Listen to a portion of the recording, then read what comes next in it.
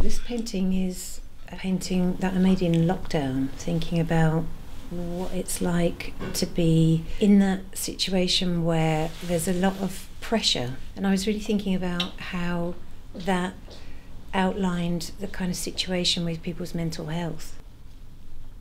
And it's about this kind of cycle of trying and failing and striving and feeling like you're not quite meeting your own expectations, and how that in a lockdown situation is quite oppressive. But then there's also a message in the painting about, you know, what can make that situation better is not a kind of medicine, like a sort of toxic medicine. It's compassion. It seemed in lockdown that we were beginning to learn that we could be kinder, we could give each other more time, we could put ourselves under less pressure if we could kind of manage to think like that culturally or as a society.